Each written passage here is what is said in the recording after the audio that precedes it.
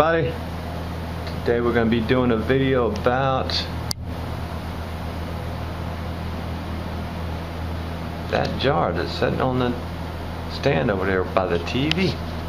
I just happened to be walking by it the other day and noticed that if you don't know what that jar is, that is a stop leak experiment. And I happened to be walking by it the other day and noticed something funny about it. Let me walk over there and get it right quick.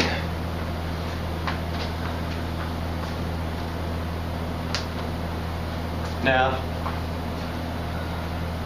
I've had some people say, well, when I did my stop leak experiment, I had some people say, well, you didn't do it right. You didn't use it the right way. Well, okay.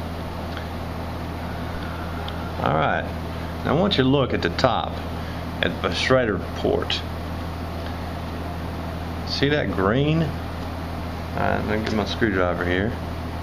See the green junk that's coming out of the top? Now, I touched it a while ago, but it was like a smooth surface over the top of the hole there. Now, I have not touched this thing in since I did the video. Actually, I did show somebody what it looked like. Somebody stopped by here and we were talking about stop leak, and I showed it to them, and I thought it was kind of odd when I looked at it the other day. It had that green stuff, but that tells me that the stop leak actually caused the leak. Because remember, let me get this dang thing open. You remember the there's two different brands in here.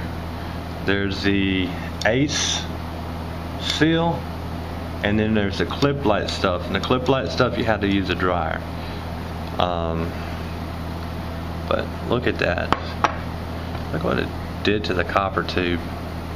Now, like I said, I have not touched this stuff whatsoever since I did the video. I mean, that is just unbelievable. And so, like I said, look at that. It is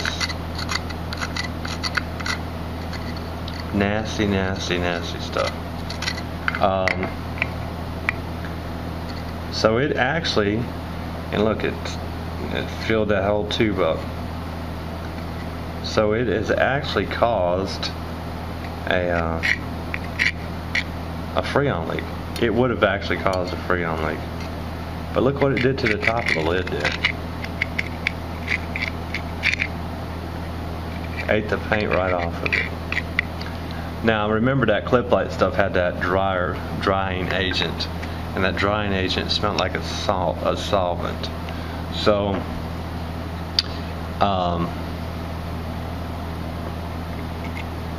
so if you still have faith in stop leak after that, then I don't know what to say.